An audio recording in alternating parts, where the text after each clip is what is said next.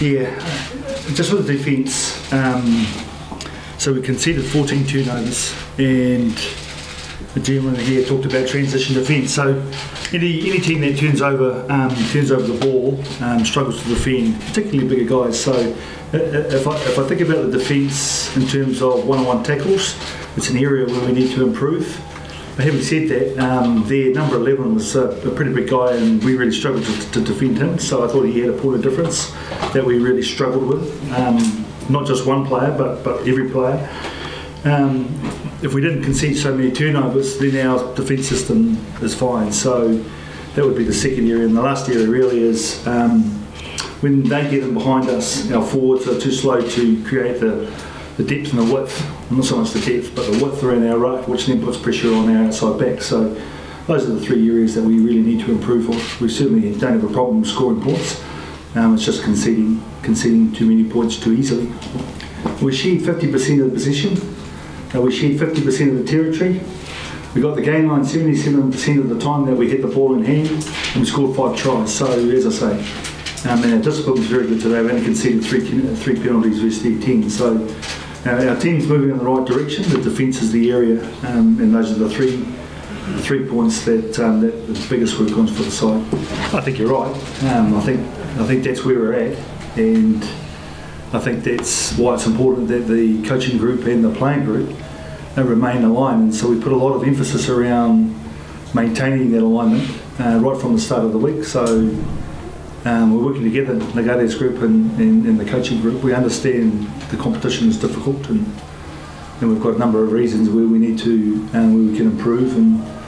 But at the end of the day, you're right. And as a group of men, I can only say that they are unbelievably committed to the Sunwolves and getting things right. I think you saw that today. I didn't think you saw that last week when we were here against the Chiefs. I thought we didn't play well, and we certainly didn't play to our potential. But if I thought we did today, I thought there's lots of mistakes in every game from every team. But I think our players today, mentally especially, were in a very good space.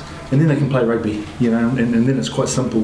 They were having fun out there with the ball in hand. But defensively, we were poor at times, and we need to fix that up. Oh, I see improvements, but I see with individuals, but I also see an improvement in the opposition that we're playing each week. So we're playing some today. I think there was 11 Wallabies in this side.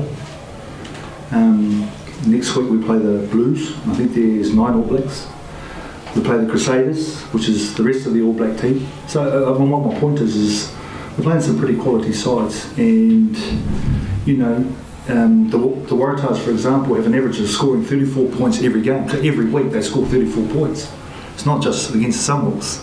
They do it every week. So, and this is the competition we're in. So, and the technical or the detail around the defence is I've already answered.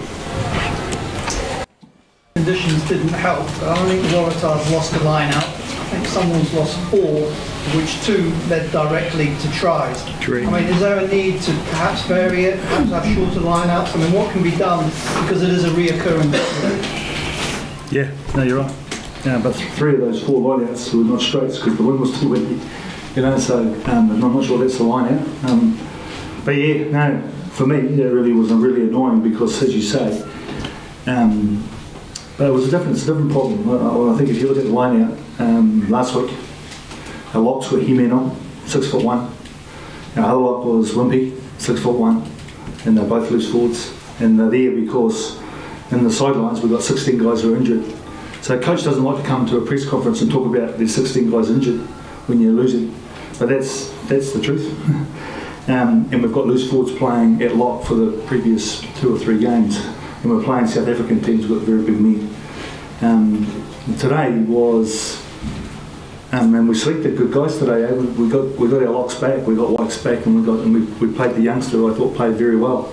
He made one mistake, but other than that, he played very well for a player who's had very limited experience, particularly at this level. 2 non-straights and an overthrow from our hooker, who's a quality player. He's played over 50 test matches for his country. That's all I'll sort of put it down today. So what am I going to do about it? I'm just going to practice, mate. just finally from me, you know, like it takes a lot of courage for our players to keep getting up every week and facing the music and doing their best when they come out and playing against quality sides. And you can't do that unless you've got men of character. And so I want to acknowledge Nagare-san and his group, because we've got some real men of character, which is really important. You know what type of team you got when things aren't going so well. And I can honestly say here today that this group are trying and doing everything they can possibly do to get what we all want, which is a result.